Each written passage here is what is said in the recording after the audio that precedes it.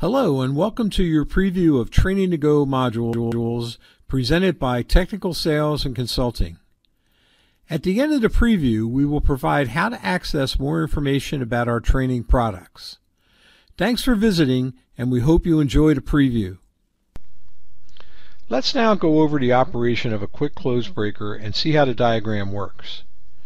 With the control voltage applied, the motor is energized through the G-switch contacts and charges the closing springs.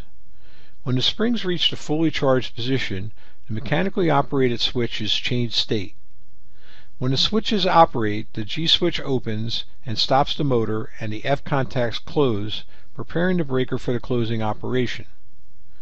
Next, the closing signal from either a closing switch on the breaker cover or from a remote push button or a secondary device energizes the X relay.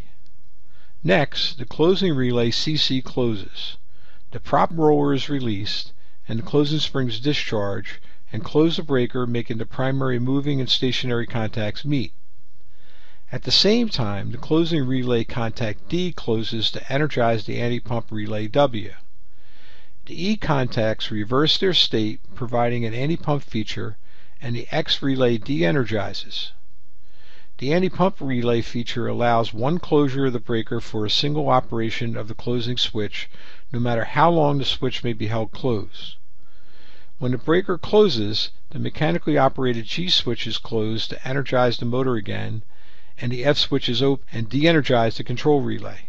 The auxiliary switch contacts open, preventing the control relay X from energizing until the breaker is tripped open. With the G contacts closed, the motor charges the closing springs, ready for the next closing operation. Hi, we hope you enjoyed a sample video of our online e-learning module.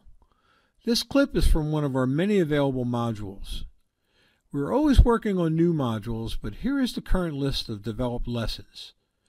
Low voltage motor control, molded case circuit breakers, insulated case circuit breakers, low voltage power breakers, medium voltage switchgear, medium voltage control, motor control centers, transformers, contactors, operators devices, and lastly, variable frequency drives.